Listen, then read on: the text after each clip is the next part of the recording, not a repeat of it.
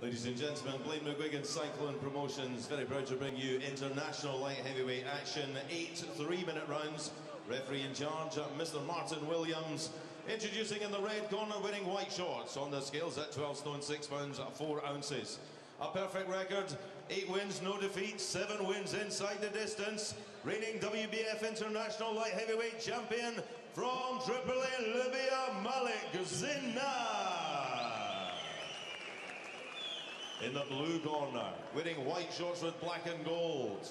Weighing in at 12 stone 7 pounds 7 ounces. From 8 contests, he has 7 wins, 1 inside the distance, only 1 defeat. From Pontypridd, Wales, the pro. Up against a man 10 years his junior. And as Paul was hinting, Malik Zinad has a quite extraordinary backstory, now based in Malta. From Tripoli in Libya. And he is heavy-handed, he's a big puncher. And he really fancies that he could be special. As for Jermaine Asare, well, he stalled and stuttered. Problems out of the ring. Starting to get towards now or never territory for him. And he's up against a very live opponent tonight here, Richie. He is indeed. Zinad, big puncher, isn't he? Knocked out 7 opponents from his 8 contests. Tall, rangy. He started fairly confidently as well. Great right-hand day from Zinad. He caught Asare. Zinad with early success here inside the first minute of the fight. Asare beaten once. That was a knockout loss against the very heavy-handed Eric McConzo. And under pressure here, his knees certainly buckled.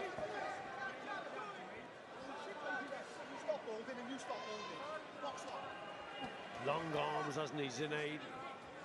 Looking to land that right hand as he comes forward on that front foot. If that right hand connects, there's a bit of power behind it. And Asare, I don't think he's fully recovered yet, you know. He's trying to set up that right hand, isn't he, Zinad? Donny Lalonde in his corner. Remember him flooring Sugar Ray Leonard all those years ago.